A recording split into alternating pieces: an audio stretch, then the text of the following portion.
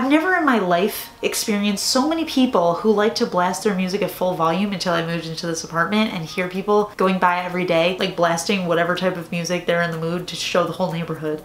I don't get it. What's up guys, it's Kelly and today I'm doing a nail polish 101 video. I know it's been like a weirdly long time since I have done a nail polish 101 video. I'm not done with this series. I still have a ton more videos that I want to teach you guys. If you guys are new to my channel or if you haven't watched my nail polish 101 series, basically it's just a series of videos that are just like on the very nail polish basics or nail art basics or nail care basics. Things that people don't even think to teach and just assume everybody knows, but a lot of people just don't know them. So that's what I'm here for. I'm here to teach you guys. I just spit a little bit. I hope it's okay. Anyway, today's video is going to be on how to paint your dominant hand. I feel like this is going to be like the least catchy title ever and nobody's going to get what I mean. Let me give you guys a little example. You're a righty and you're painting your left hand with your right hand and it's all smooth sailing. And then you go and you take your left hand and you got to paint your right hand and suddenly it's disastrous and terrible. So today I'm going to teach you how to paint your dominant hand with your non-dominant hand. But I actually just filmed this and it went horribly wrong because I kept saying dominant, non-dominant, dominant, non-dominant. It sounds crazy. So for the purpose of this video, I'm going to refer to your dominant hand as your good hand and your non-dominant hand as your bad hand. Now we're not being elitist here. I think all hands are equal, except that there really is one hand that is a good hand and the other hand is just not as good at doing stuff. And I don't know why. And I also don't know why. I'm filming so late at night and there's still so much traffic noises and sirens and craziness and I'm so sorry for that. I hope you guys can't hear it. It sounds like it's very distant, but I feel like my microphone just likes to pick it up just to annoy me. So that's going on right now too. But anyway, let's just get started. So first I'm going to talk to you guys about just general painting tips and then I have a few little tips at the end that I'm going to talk about how to do nail art with. So let's just start with the general tips. Alright, tip number one is paint your good hand first. So when you do your nails, obviously it feels like you should be doing your bad hand first using your good hand because it's just easier. But then you get at a double disadvantage because you have a wet hand and you're painting with your bad hand and it just makes it twice as hard. So my advice is to paint your good hand first because you're at less of a disadvantage when you're going on to the other hand. Now I will tell you guys, to be honest, I don't follow this advice at all. I paint my bad hand first and then I let my nails completely dry and then I paint my good hand. I know that seems like crazy and probably backwards and you guys are probably like, wow, you have a lot of time on your hands. And I don't. I only paint my nails when I have enough time, but it takes me twice as long to paint my nails. The reason I do this, it's not a good reason at all. I'm just super paranoid and I'm always like, well, what if I need a free hand for this or that or go to the bathroom or whatever. So I'm like super paranoid, so I always just want to have at least one dry hand. But yeah, don't advise doing that. I would advise painting your good hand first, painting your bad hand, then you can just be done with it, you know what I mean? Tip number two is steady your hand on a table. In my experience, I have seen a lot of people when they paint their nails, they'll either do it like this or they'll do it like this. That's gonna be a lot harder when you're using your bad hand to paint your nails because your hand gets like, I don't know, shaky. It's just not as easy, it's not as precise. So what you want to do is you want to balance your hand on a table and then just try to move your hand as little as possible so that you can just get the polish on without shaking. Here's my imaginary table, right? Here's my hand, here's my other hand, steadily balanced on the table, and then we're just moving as little as possible. That's it. So easy.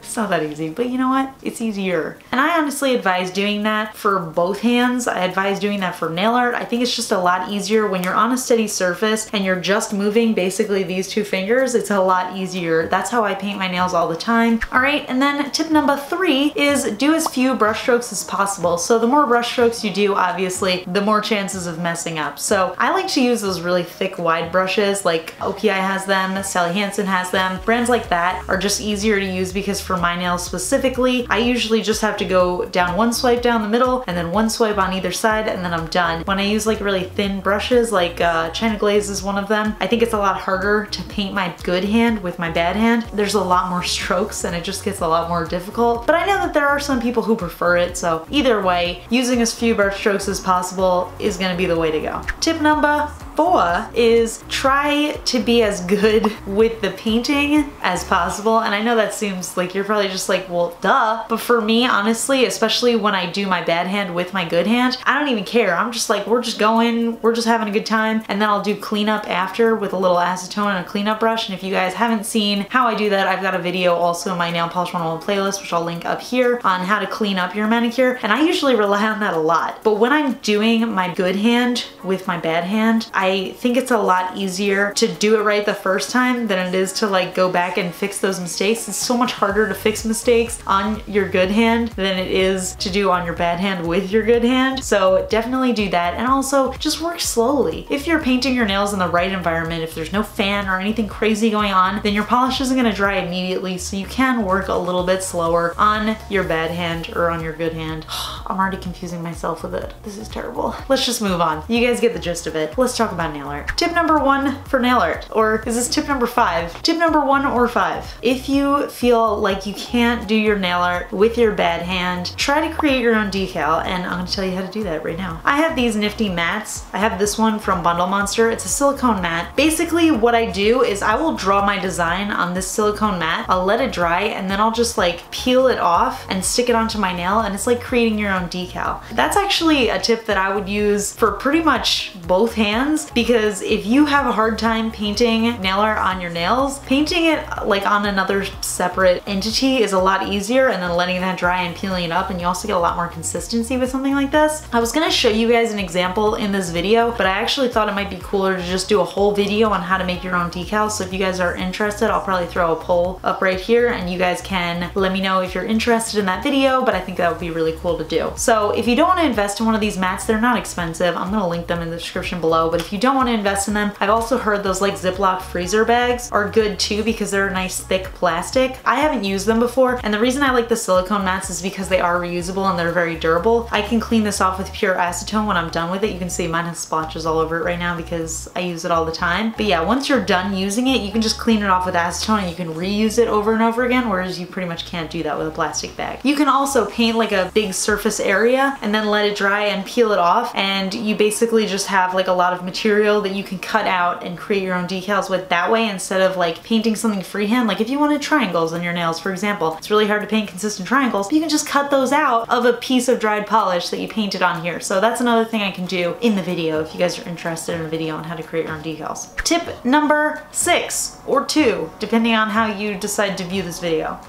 Now I forgot what the tip is. Tip number 6 is kind of a weird one, but this is something that I do for really simple designs, which is you can move your good hand and not move your bad hand, but hold the brush out and sort of use that to create the design. So that's really hard to explain. I'm gonna show you guys a little visual example, but basically, like for example, if you're doing stripes, just hold the brush out and don't move, and then you can move your good hand and you can sort of use that to create stripes. Easy to do with straight lines or to do with something like a heart. Anything like that is easier to do when you move your good hand instead of trying to navigate with your bad hand. Last but not least, tip number 7 or 3 is to use decals or stamps or stickers. The reason for that is because if you can do it on one hand, you can do it on the other. They're pretty easy to use. I know not everybody likes to use them, but it is a pretty good way to get consistent nail art on all of your nails. Like if you wanted to do chevrons or something, you could just get chevron stickers and you can paint those onto your nails, and just it's literally just about peeling it off and cleaning it up nicely. I find that striping tape is really easy to use on both hands. Oh, I didn't realize there was holes in this shirt. I just stuck my hand in my armpit. So yeah, that's it for this video. I hope you guys enjoyed it. Give it a thumbs up if you like my Nail Polish 101 series. If you're not already subscribed to my channel, definitely subscribe and hit that notification bell, because for whatever reason, subscribing is just not enough anymore. You also have to get notified, which for some reason YouTube doesn't do that when you're subscribed, which is weird, but whatever. Anyway, leave me a comment if you have any specific Nail Polish 101 videos that you want to see. Like I said, I have a ton of ideas, so these will be coming out fairly soon. That's it for this video, and I'll talk to you guys later.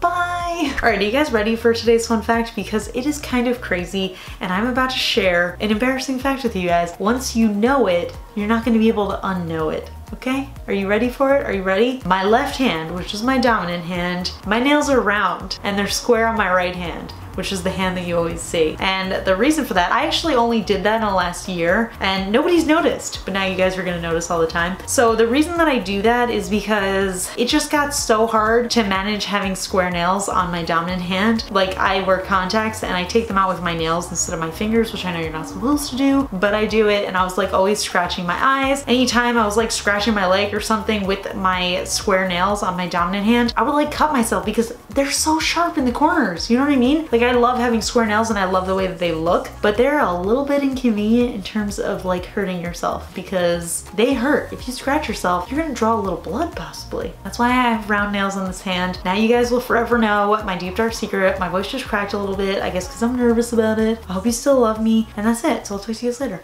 Bye.